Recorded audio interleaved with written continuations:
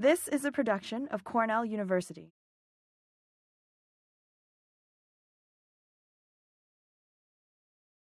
And now I'd like to introduce my fellow panelists. We're absolutely thrilled to have Randall Kenan from the University of North Carolina, Chapel Hill, where he's professor of English and comparative literature. Professor Kenan is the author of the novel, A Visitation of Spirits, and the fiction collection, Let the Dead Bury Their Dead. His books on Black American lives, those of others and his own, include Walking on Water and, more recently, The Fire This Time. He has edited uncollected writings of James Baldwin and written a young adult biography of Baldwin. He's also taught creative writing just about everywhere. Sarah Lawrence, Columbia, Vassar Duke, UMISS, and of course Chapel Hill. And it's such a pleasure to have him here today. We're also very lucky to welcome back Kenneth McClane, emeritus W.E.B. Du Bois Professor of Literature at Cornell. Ken has been a beloved presence in our community for so long. He's an extraordinary writer, teacher, and activist. And his work is gathered in Take 5 collected poems, and he also has published 2 collections of essays, Walls, which was reprinted in 2010, and Color, which appeared from Notre Dame Press. I'm Alice Fulton. As I said, I've written poetry, fiction, and essays. I've taught elsewhere, but now I teach here. So, I'll begin. Bob, so few contemporary writers have written both poetry and fiction, as well as you do, seriously, at length, and having almost two separate careers in a way. Of course, there are examples from the past, Poe, Thomas Hardy.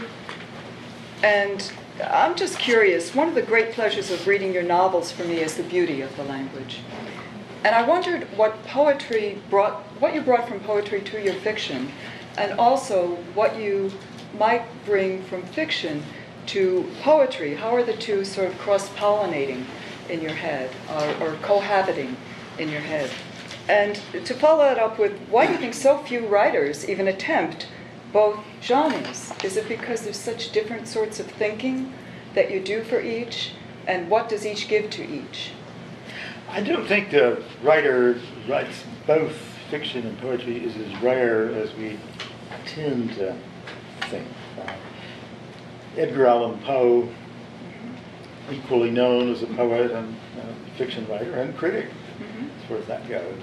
Thomas Hardy, D.H. Lawrence, they're not quite as rare. But the contemporary writers? Robert Penn Warren. But I think that I learned a lot from writing poetry I used in writing fiction, having to do with the economy of language, with listening to the cadence, the feeling for the sound. We live in a mostly visual world. This is something I talk to students about often. And we're not used to listening to language, perhaps the way our ancestors did. And poetry is an oral art. And you will notice that so many of the famous novelists began as poets, or thought of themselves as poets, Faulkner, Hemingway, etc. So I don't think I would have been the prose writer I am if I had not been a poet all those years. Does it work the other way? But it also works the other way, that if you are learning to think in terms of fictive space, you've heard me say this before, that in writing poetry, we're thinking of the line. Writing a line, where it breaks, and where it starts and ends again. Whereas writing fiction, you're thinking of this imaginary space that you create one word, one detail, one sentence at a time. And if you can bring that to your poetry writing, it gives another dimension to it. So that poems can often be narratives, usually more compressed than prose narratives. So they really do enhance each other. And I now can't imagine, not doing both. Sometimes a story or an idea seems better as a poem than as a story, but I've gotten a lot of ideas for poems while writing prose. Come across a image, a metaphor, a phrase that just seems to be a poem inherently. You've said that your poems begin with metaphor. I've heard that from you. And I wondered if you bring that metaphor. Could you speak up a little bit more? Oh, sure. Oh, okay. Thanks, Jonathan. So I've heard you say that your poems begin with metaphor very often. And I wondered if that entered into fiction. If you bring a sense of metaphor from poetry into fiction, if metaphor is important to your fiction writing. Well, metaphor is almost the basis of language. We create names. We name one thing in terms of another. So the metaphor is just very much a part of what language is, seeing one thing as something else or connected to something else. The finest definition of the poetic imagination I've ever heard was from Madison Smart Bell giving a lecture, I think in Chattanooga. He said the poetic imagination is holistic animism.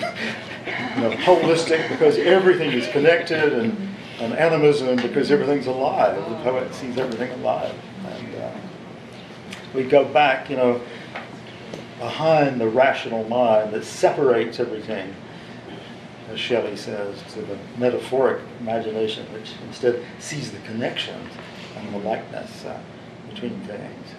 So, all of our names are metaphors. It's the metaphoric impulse probably that was behind the evolution language, I would think. Then the Romantics, like von Herder, essentially say that it is the poetic imagination that gave impetus to the creation of language. Not utilitarian purposes, but for the sheer pleasure of making the sound that describes something, that evokes something, and then of telling stories, the delight of telling stories. It's this book called Ursprung der Sprache, the origins of language. Okay. Well, first to say how humbling it is, and perhaps even fitting, for me to be paying homage to a man who writes a hog killing better than I do. The only one. I wonder about that. And before I start, I have to tell you this story. I never told you this before. Every once in a while, the University of North Carolina English department loses their minds, and they allow me to teach Southern literature. And I teach a course focused on North Carolina literature, and your stories and your poems figure in that. And for this to make sense, you have to realize that most of my students these days aren't swamp rats like me or mountain birds like Robert, but they're from the suburbs of Atlanta, from northern New Jersey. So we're reading Mountain Bride. If you don't know Mountain Bride, this newlywed couple, they build a house on top of a nest of rattlesnakes, and when they light the chimney, the rattlesnakes come up and kill them. And the last line mentions the hungry snakes, and this young woman pipes up. And she said, Professor Kenan, why didn't they eat them? The snakes. Why didn't the snakes eat this? So I'll never forget that. Now you finally got it, yeah. Bob, I think I told you this. We had a small bit of a conversation at a dinner, maybe in Chattanooga, about Boone. And I will never get over that book. And for the young people, you have no idea. I'm of a generation that grew up on Fess Parker, right? Fess Parker. He also. This is all Walt Disney's fault. He produced these television series. First, he produced a movie where Fess Parker played. What's his name? Davy Crockett. Davy Crockett. King of the Wild Frontier. And then there was this long series of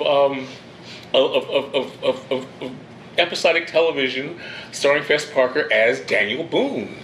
And me as a little boy, growing up in the swamps of southeastern North Carolina, identified with all this external world, living in the forest and whatnot. And then I get, X number of decades later, I read your book, and it's like you grabbed me by the scruff of the neck and shook me and said, here, son, this is what really that world was like. And it's just a remarkable bit of research, and you brought, it's almost, sometimes I think of it as science fiction, because you recreate that world. I mean, I thought I understood Quaker culture. By God, they were so strange and so marvelous. And we think we walk today. We think we go on hikes. Even if you walk across the Appalachian Trail, compared to what Boone did, it's nothing. You just took a stroll. So can you talk about the evolution of that book and what you and Shannon were able to accomplish? Well, the origins of the biography of Boone go back to my childhood, because my dad was a great fan of Daniel Boone, and he always said we were related to Daniel Boone, whose mother was a Morgan, and this turned out to be true, very distant relation. But I grew up in a place where there were artifacts from the Indians, hoe and corn, or something to turn up pieces of pottery and arrowheads. So I always felt that connection to that world, the frontier, and the Cherokee Indians in this case, and the world of Daniel Boone. But the thing that really got me interested in writing the book on Boone was writing the novel Brave Enemies, where I did a lot of research on the Revolution leading up to the Battle of Cowpens. Well, that was Daniel Boone's world, of course. And when my publisher asked if I would be interested in writing a biography, I said, well, I would, of either Edgar Allan Poe or Daniel Boone. And they chose Boone. The marketing staff chose Boone. And it was wonderful to have an excuse to do that research. I fell in love with the research. I went to Kentucky at least 12 times, and to Pennsylvania where he was born. I went to a number of archives, including Chapel Hill, and the Kentucky Historical Society, the Missouri Historical Society. I went to his house in Missouri. Boone left a big paper trail. He was literate.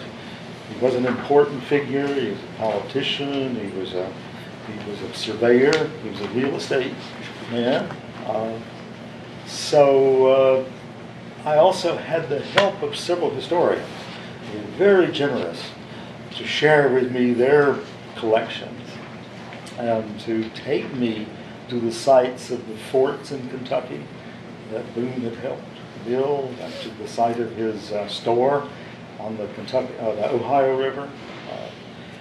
So yeah, it was the kind of work that I think anybody would love. You got to, walk along the banks of the Ohio, which Thomas Jefferson, who had never seen the river, said is the most beautiful river in the world. The French called it La Belle Rivière. Doesn't Jefferson say that in Notes on the State of Virginia? That Edgar Allan Poe said the same thing, and he'd never seen the Ohio. I guess they figured if the French named it La Belle Rivière, it must be, and it is. You can stand on the great bridge at Cincinnati and look up and down the river, and you really get a sense of that grandeur. Big Bone Lick, where they found the mammoth bones and things. The French call them elephant bones. They found these elephant bones. So you really have this window on the past, going back to the Ice Age. There's enough left of that landscape so you can really feel close to it in the mountains.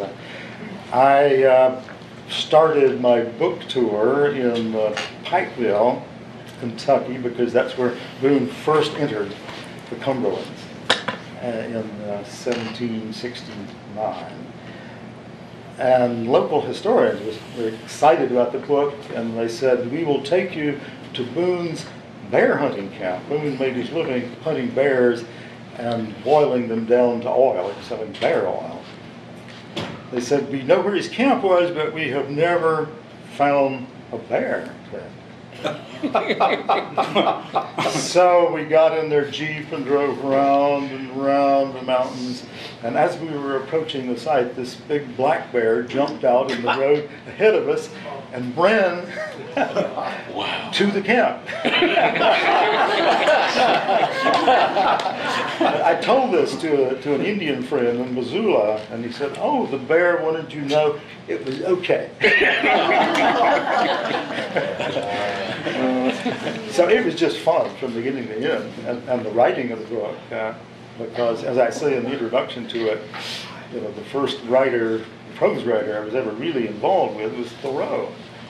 This was like living with Thoreau, to go back to Boone's letters and account books, and I found a number of things that people had never found before.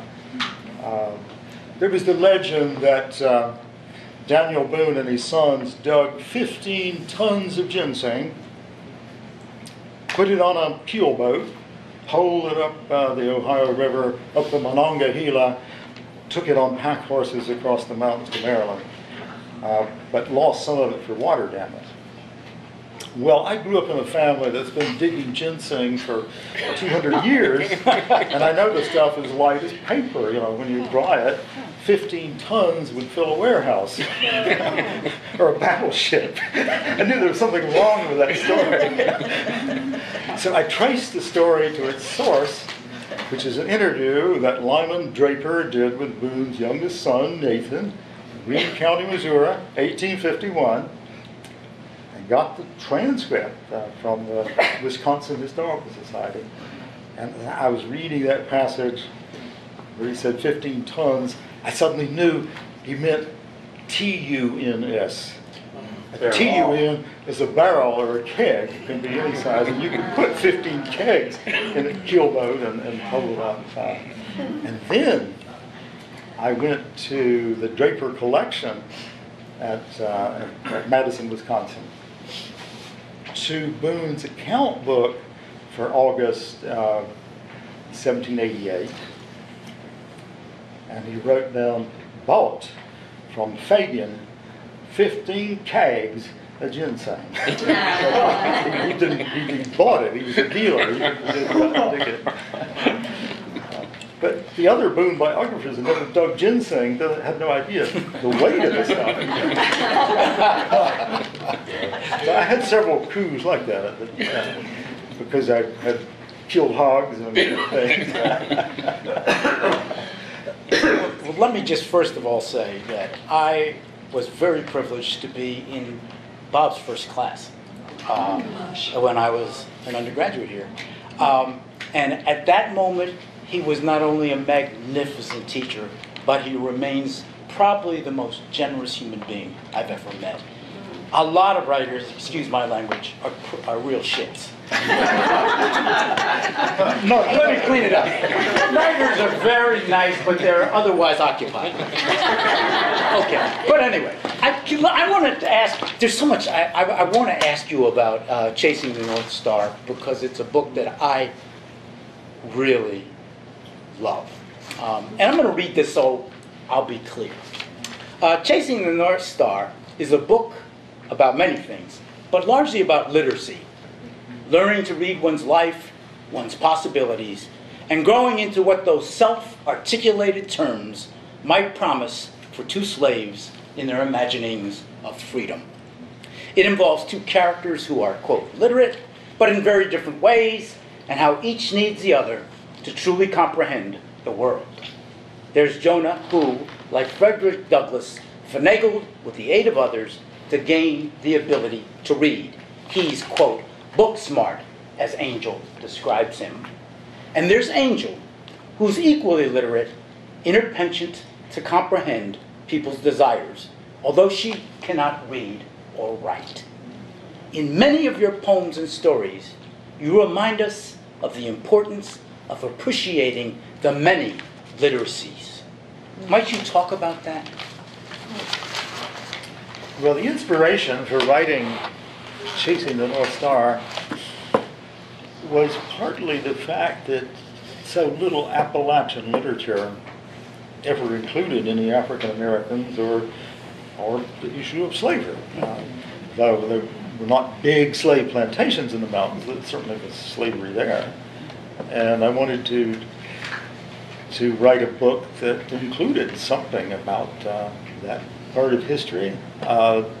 There was the story mentioned already this morning of the escaped slaves befriended by my great-great-grandparents, and the boy, little Willie, they left. He was crippled and couldn't run, so they left him with my great-great-grandparents, and he was killed when he ran to get his blue jacket before a tree fell on it, and I was shown his grave as a kid. So I was aware of slavery in the mountains at that time. They had to pretend they had bought him, be accused of violating the fugitive slave law, which was serious stuff at that time. But yes, I wanted to write about, I just wanted to see if I could imagine what it would feel like to be on a plantation in upper South Carolina, and to almost by accident be allowed to learn to read, because he serves as the assistant to the children on the plantation, and he's there when they're taught to read. So he picks it up from the tutor as they're picking it up, and then is caught, of course, by his mistress, who doesn't turn him in, so to speak, but forces him to read to her. She has headaches and needs somebody to read to her. And it was a story that just took on a life, once I got into the narration. And I had an excuse to try to portray the Appalachian Mountains in 1851. And the culture there, the moonshiners, the towns, the river traffic. But the greatest accident really was the discovery of Angel. And I did not plan this. Probably one of the most important talents a writer has is the ability to recognize a happy accident and to know what to do with it, to make use of it, because you can't plan everything. I mean, you're writing a novel and things happen, and to recognize what really has potential. And when he heard that sound in the mountain and he climbed up there and sees this light, and then he wanders into this party these slaves are having at 3 o'clock in the morning out there in the mountains, and he runs into Angel, who says, "My name's Angel, but I ain't no angel." And then I knew I could let her narrate some of the book. And I wrote 2 versions of her narration. Shannon, working with Shannon, I wrote it in dialect. We worked a long time on that. Then Shannon retired, and a new editor took over, and he thought, I think rightly, that dialect would distance the reader some. So I completely rewrote it in very plain grammatical English, and explained later that Angel did learn, after she becomes Sarepta, to learn and rewrite. So she's telling the story much later. Because it's very important that the reader feels right there, and it's not distance, and not how strange these people talk, or how ignorant they are, or something. That my ambition always in writing about people from the mountains, in this case African American slaves, is that we're not looking down at them, we're looking from inside if possible. We're not patronizing. And we want to portray them with as much sophistication as John Cheever would portray suburban people in New York. I mean, I don't know if it's possible or not, but that's the ambition. that you're not really looking down on these people. But that's why when writing about religion, I let the people talk themselves. So it's not like you're evaluating or judging what they're saying. That you are actually portraying some sense of their experience. I got letters when I published the novel the truest pleasure from Pentecostals who said, I never realized anybody could write about the experience of speaking in tongues, these services. Well, you have given us a mighty voice. Thank you. And Thank you. I hear all the empathy in your novels, Bob. You have great empathy for people separated from you by time, for one thing, hundreds of years ago, 100 or more years ago, as well as by sex, by gender, and race, in Chasing the North Star, what you've just been talking about. I'm thinking of Brave Enemies, how you created a wonderful woman character, Josie Summers, who cross-dresses and fights in the American Revolution. And I mean, what a great leap of imagination and also of empathy in doing that. I just wonder if you are drawn to aspects of history that have been neglected, thinking about how you, in the Brave Enemies book, that you wrote about the British troops. I had not ever really heard the story that way before, the suffering of the British as well as the suffering of the colonists. And you placed some of the fighting in the South, of course, where as a Northerner I had never read very much about that, the American Revolution in the South.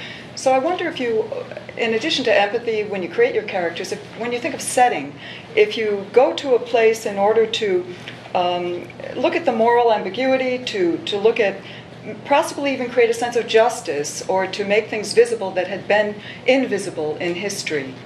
I wonder if that's part of what you're thinking, or how you create these wonderful people like Josie Summers and in Chasing the North Star, the ones we just talked about. Well, part of the inspiration for writing Brave Enemies was actually living here and knowing many, many literate people, and finding out that almost none of them had ever heard of the Battle of Cowpens, this major turning point in the Revolution. Four of my ancestors fought in that battle, and I was familiar with it from childhood, and the battlefield is only about 30 miles from where I grew up. So I thought that would be interesting, to write about the Revolution, and maybe mention things that a lot of readers are not aware of. This tremendous turning point in the Revolution. The Revolution ended in the South in four great battles at Kings Mountain, Cowpens, Guilford Courthouse, and then Yorktown, where Cornwallis surrendered. So I began to research the Revolution in the South. While I was doing that research, I gave a talk in Boston at the Union Club, maybe, to Cornell alums, all these doctors and lawyers, people. And one of the questions was, Professor Morgan, what are you working on now? And I said, a novel that culminates at the Battle of Cowpens. Absolutely blank looks. Except for one fellow who was a colonel in the Marine Corps, and he said, we studied the Battle of Cowpens on our first day at War College. And I knew that was true, that Cowpens is an absolutely classic battle of a smaller, not well-trained, not well-supplied army, totally defeating a much larger, better trained army. It's studied in military academies and war colleges all over the world, but is not very well known. When I read from that novel at the Union Club in Chicago once and told the story, a historian came up to me afterward and said, don't you know that we got so tired of Southerners in the prison camps bragging about what their grandpappies did in the Revolution that we decided we would erase Southern contribution. Now, I don't know if that was a joke or... but as I was thinking about the Battle of Cowpens and the events leading up to it, I read Tarleton's memoir, and I read several books about General Morgan, the great victor at Cowpens, and about the battles of the Revolution in South Carolina. More battles were fought in South Carolina during the Revolution than any other state. It was one after another after another. And the depredations of Tarleton's men, it was real terrorism. Tarleton burned, raped, looted. He bragged about the number of women he had raped in South Carolina. And he went back to England And he survived, and went to Parliament. He appears in the movie Amazing Grace as Lord Tarleton. And I thought, wow, can I really create something this horrible? I mean, we know much more about the Civil War, about the Revolution, but this was a civil war. It was brother against brother, neighbor against neighbor. It was tarring and feathering. It was hanging.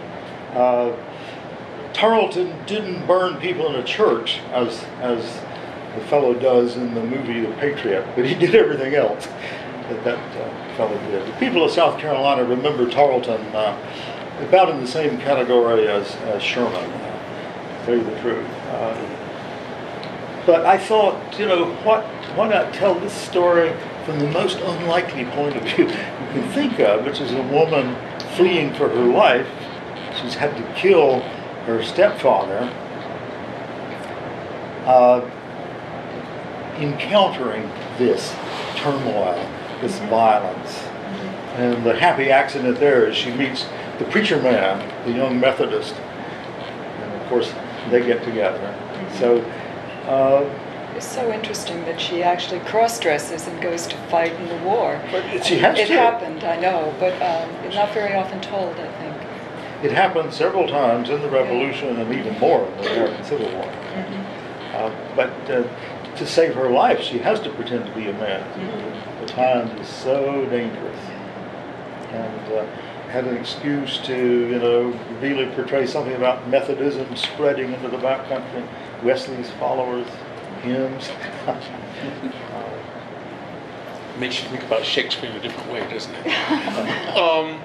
I don't want to belabor Chasing the North Star too much, because you know how much I admire that novel. You wrote the most wonderful blurb, I'll tell you. It brought tears to my eyes. I was on a panel not a while back on the neo-slave narrative, and and one of my colleagues was my colleague, Bill Andrews, who's one of the foremost scholars of the slave narrative. And during my talk, I foolishly, while talking about the Confessions of Nat Turner, suggested that the original document was ghostwritten by carpetbaggers. And during the Q&A, Bill Andrews proceeded to rip me a double-wide, 3-bedroom, 2-bathroom orifice from which I never recovered. And, I've learned my lesson. And going back to what you were talking about, the section you did with Angel, which sounds very much like the slave narratives. I never got to talk to you about how would you talk to my students I have right now in my classes who have such a sense of tribalism and representational anxiety about a fellow like you writing about a woman like that. And I, like Thurgood Marshall, I would send them to me and I'll set them straight, but I want to know what you would say. Well, I would first talk about the very nature of art, which is about reaching across boundaries of identity. It would not be very interesting if we could only write about ourselves or for people very much like us. So we've already limited the very nature of art. And novel writing especially is about crossing boundaries of gender, ethnicity, religion, race, time, language. I mean, one of the greatest experiences I've ever had is reading War and Peace. It's a translation from something written in Russian many years ago by a nobleman. I was a farm kid in the mountains of North Carolina. I was sitting there reading it by one light bulb in a bedroom. That's what fiction's all about. Reaching across the boundaries and getting into the lives of other people. So if we get concerned about who has a right to write what, it's just going to be impossible. This liberation, this opening up of space, opening doors to other people's experience, to be closed off. And then what if somebody had told Homer he couldn't write about Troy? He was blind. He'd never seen the plains of Troy. Shakespeare had never been to Denmark. He'd never been to France. All you can write is memoir, and it's going to be very, very limited. And in fact, when you're writing fiction, the most important threshold to get through is into the fictive space of the imagination. So that's why my breakthrough was writing The Mountains Will Remember Us, scary as it was, to get into the voice of a woman much older than me, and to think of what she would remember, what would she think, what does she value. Eudora Welty says in one writer's beginning, we sometimes create our best characters by accident, but most often by going farthest from ourselves. And I know just exactly what she means. It's a very important step to be able to get beyond your experience into the imagined experience. And writers who find it hard to do that struggle to develop beyond the apprentice novel or the Bildungsroman or the memoir. The difference between Thomas Wolfe and Faulkner partly is that Faulkner was able to imagine this great range of characters. Thomas Wolfe could write so brilliantly about his own experience, the life he had lived and the people he had known, as opposed to creating a something. Roy Dillsey. Or the preacher, and that great sermon at the end of Sounding the Fury. All right, I'm going to say something. You've written so many fine stories, but there's a story that's a relatively recent story of yours called The Dulcimer Maker that I think is one of the greatest stories I've ever read. In fact, I'd suggest that, there are stories that you'll remember, that you take with you, The Death of Ivan Ilyich or something.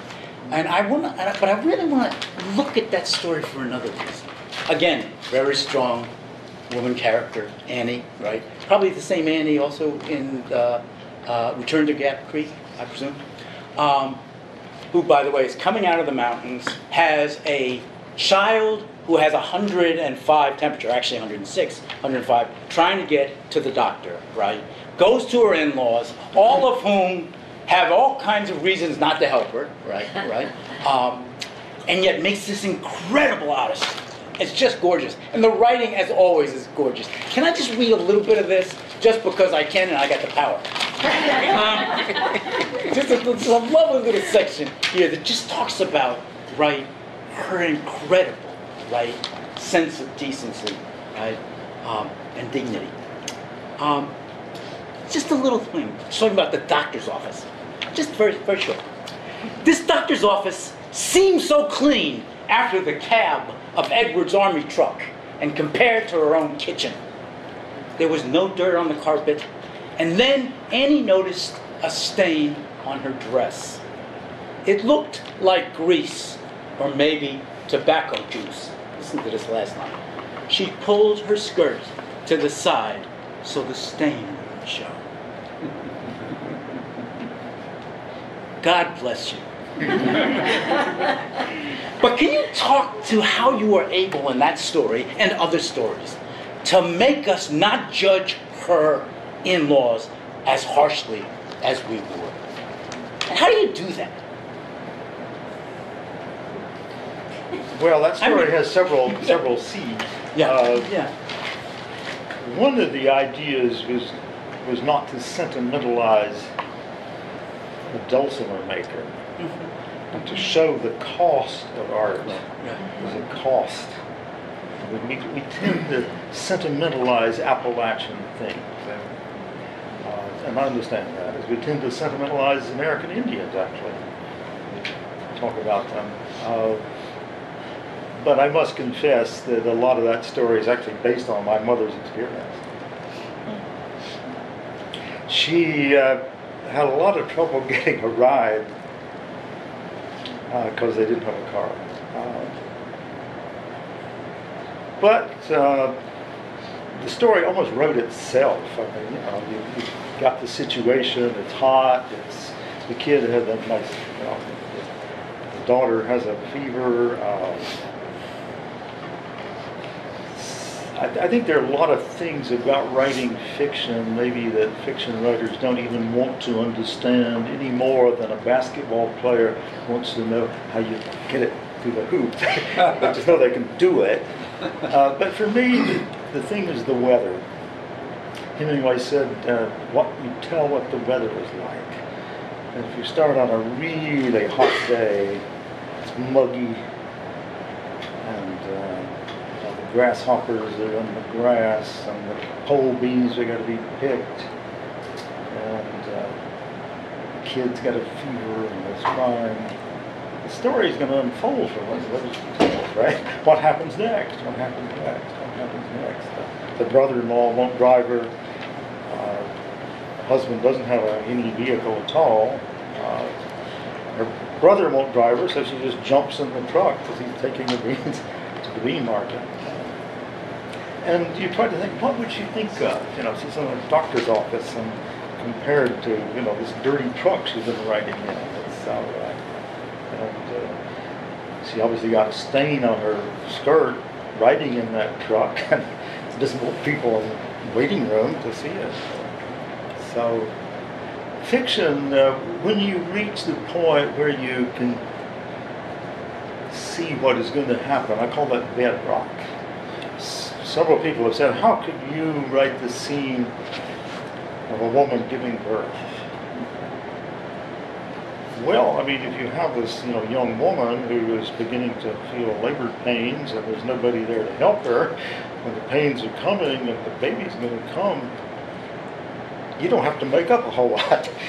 You know what is going to happen, and if she's, a devout person, she's going to be praying, etc. So, I think of, fiction writing, when you're really in the groove, you hit that bedrock and it just goes as it has to go. And if there's a panther on the roof, it's even better. Trying to come down the chimney. But Annie's intelligence is just amazing. It's just... Well, you've got to realize that everybody's intelligent in their way. That's true. If you don't think of a character who's not intelligent, everybody is intelligent in their life. Those literacy. The way they see things, the way they perceive things. You don't ever write down to anybody, unless you're writing satire, I suppose. I just want to touch quickly on your latest project, the biography of Poe.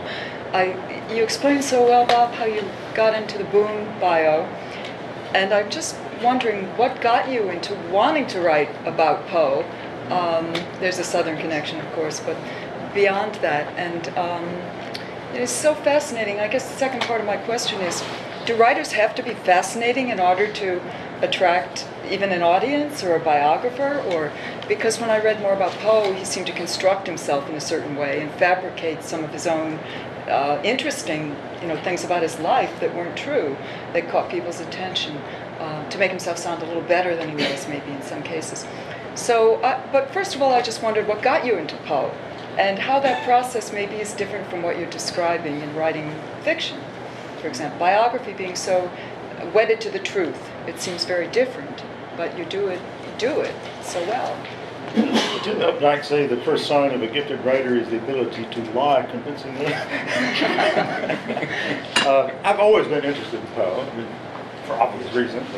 Poems that appeal to young people a great deal. You read one of those poems, you never forget it. You read Annabelle Lee or The Raven. Had to memorize The Raven in the 6th grade, get up and recite it. I've always thought of Poe as the most interesting American writer because of the controversy about him. He's admired by the French and disparaged by Harold Bloom. Bloom has said, you can't discuss the literary merits of Edgar Allan Poe. He has none. Baudelaire thought he was the greatest writer of modern times. Paul Valéry, the French philosopher and poet, said the two greatest geniuses of the past 500 years are Leonardo da Vinci and Edgar Poe. Not Edgar Allan Poe, but Edgar Poe, the great French writer. I have always been interested in possibly writing about him because of that controversy. Somebody that admired in the rest of the world and disparaged often in the English department. That in itself is interesting. I also knew his great influence on so many other writers, including Melville. Moby Dick had just shot through with allusions, from Arthur Gordon Pym. But when the editor at Yale asked me if I would write a biography of Poe, I waited for several months because I thought there's so much that's been written about him. What could I possibly add to this enormous library of commentary and biography on Poe? There are more biographers of Poe probably than any other American writer. Maybe Twain, I don't know. He's the most popular American writer around the world, with Twain, probably. I remember standing at a party beside Carlos Fuentes, the Mexican writer, and he was reciting Poe's prose by paragraph. But I went back and reread some of Poe and discovered there were at least 3 or 4 things I could go into about Poe that had not been studied so much. The first was I reread The Raven and realized it was not about mourning, it was about deep, deep guilt. That was my key to going back to Poe. I went to Ullalum and realized the same was true. This fellow has done something to women. He feels a guilt about women that is very, very deep, and it's so deep he has to present it as mourning. He can't. In the poem Lenore, he's more explicit. It is Guy de Vere who's the narrator of The Raven. So why would Poe feel such unbelievable guilt? Where did this come from? He's an orphan. He watched his mother die of tuberculosis. He was almost 3. He watched her spitting up blood and gasping for breath day after day after day. She was an actress. They had absolutely no money. His father had deserted them. What was it about that experience? Watching this beautiful actress, died at the age of 24, famous actress. She had played 300 roles by the age of 24. She had performed as many as 20 roles in a week and 3 in one day. Can you imagine the memory you would have to perform repertory like that? These were everything from musicals. She was a better singer than she was actress, and she was a very fine dancer. So Poe inherited, obviously, some of this fabulous memory and sensitivity to music and poetry. And he watches her die. And a sensitive kid often blames himself when terrible things happen. There's been something into it. And he's also very distraught and perhaps angry that she has left him. So this is a place to start thinking, how does somebody become Edgar Allan Poe? A woman dies in every story, and in every poem just about. We're almost out of time, and I have just one more thing I have to ask. Some of my students are here, and we've been reading a couple of Rilke's letters to a young poet. And of course he gives advice. And you mentioned earlier about the cost of art. And Rilke, in his first letter, says something like, acknowledge to yourself whether you would have to die if you were denied to write. Ask yourself, must I write? Well, some of my students thought that was a little bit harsh. So what do writers, from your perspective, what advice would you give to writers? What do writers need to keep in mind most of all in order to be writers? What is the best advice, the most necessary advice for someone who wishes to devote their life to writing? What do we do in moments of discouragement to keep going? I mean, that was Rilke, but do you agree with that? Or would you say there's something else you would give to a writer to say, looking at you who've done so much and you've done it so beautifully, how does a writer continue? How does a writer decide to go forward and be a writer? What is the way to do that? Well, the unanswerable question we have been asked at conferences is, why do you write? That's the hardest question.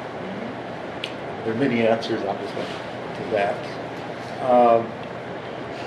But I really have only one word of advice to writers, and that is to persist. As I have taught so many gifted students, other teachers I'm sure will agree with this, you never know which ones are really going to continue and develop as writers. Often the people you think of as most gifted don't. And the people you think of as less gifted are the ones who actually achieve something. Now what that is, that fire in the belly, that necessity for practicing art, for perfecting it, to pushing it. This is true if you were a country music singer. I mean, it's the continual practice, the experience, the improvement that makes you an artist. And you just have to persist. The person who succeeds is the writer who, the day after she gets her novel rejected, doesn't get the agent she wanted, breaks up with her boyfriend, is able to go back and start revising that novel. Now, I don't know what that is, but some people have that ability. You just don't give up, because novels are hard to write, and it takes 5 drafts or more. I have seen a manuscript of Henry James where he was doing his 5th revision. If Henry James had to revise every sentence, you can imagine what the rest of us. So it's really about persistence, and why somebody's crazy enough to do that. I don't know, sometimes it's sheer vanity. You feel you can do it well. You want to show people how well you can write. Sometimes there's a subject you have to write about, something that's given to you. We don't choose our subjects. They choose us.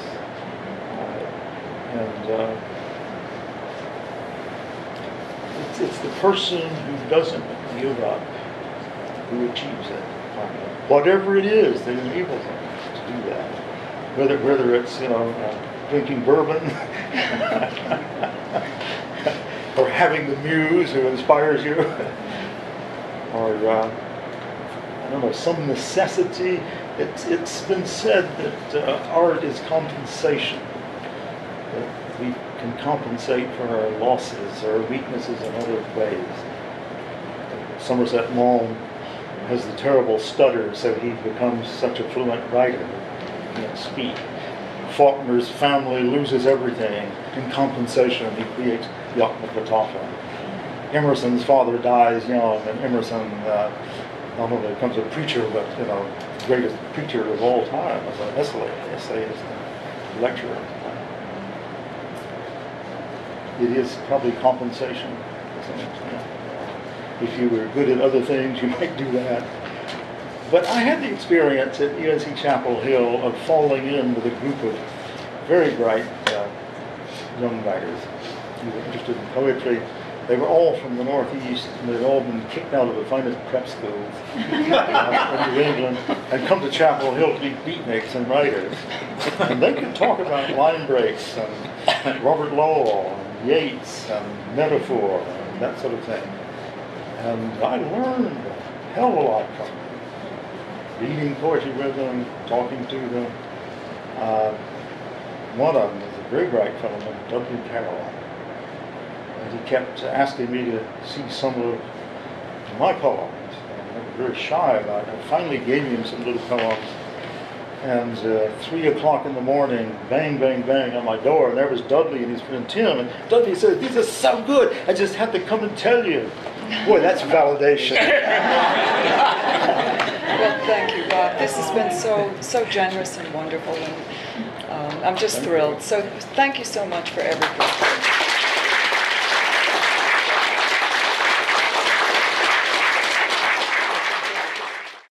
This has been a production of Cornell University, on the web at cornell.edu.